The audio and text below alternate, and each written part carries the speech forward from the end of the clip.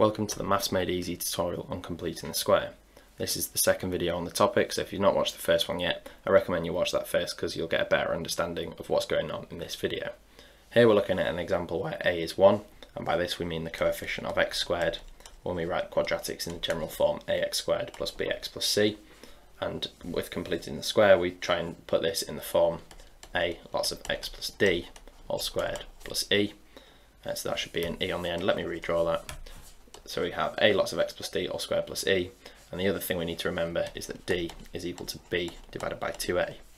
Here though, because a is 1, our expressions are simplified a bit. We don't need the a at the start and we don't need the a there. So we can rub those out. So this is what we're dealing with here.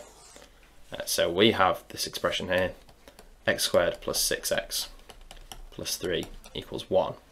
The first thing we want to do is put this in the form ax squared plus bx plus c. So we're going to set it equal to 0 by subtracting 1 from both sides. So we get x squared plus 6x plus 2 equals 0. Now we can put this in the form x plus d all squared plus e. So our brackets are going to be x plus 3 all squared. So we use b over 2 as the number in the bracket, and b here is 6. So we get x plus 3 all squared. But if we just take a little detour first of all and expand this as a set of double brackets, so we've got x plus 3 times x plus 3. Then when we expand these brackets, we're going to get x squared plus 3x plus 3x plus 9. So if you simplify this, this is going to give us x squared plus 6x plus 9. So we've got the x squared plus 6x that we want. So that's in our expression that we had to begin with. But on the end, we've got this plus 9. And in the expression we started with, we have plus 2. So we need to work out the difference between these and how we get from this expression here to this expression here. And the way we do that is by subtracting 7. So let's just remove these workings just to free up some space here. So just rub these out. Okay, now we can move on. So our expression is now in the desired form. Now we just have to set this equal to 0, and now we can solve it. So the first thing we're going to do is add 7 to both sides. So we're going to get x plus 3 all squared equals 7. Now we square root, so we've got x plus 3 on the left hand side, and this is equal to plus or minus the square root of 7.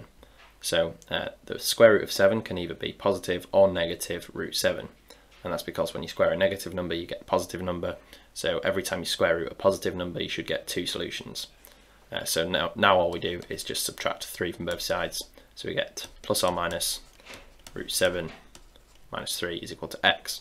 So these are our 2 solutions. If you want, you can write them out in full. So our solutions are x equals root 7 minus 3 and x equals minus root 7 minus 3. Completing the square is one of the hardest topics in GCSE maths, so if you want to get some practice in, you can do so with our online exam. This is available through our revision platform, and here you'll find loads of different questions to have a go at, and you'll get instant feedback on each and every one of them. So it's a really good way of finding out where you're going wrong and how you can improve for your exam. So if you're interested, you can click the link below and it will take you straight there.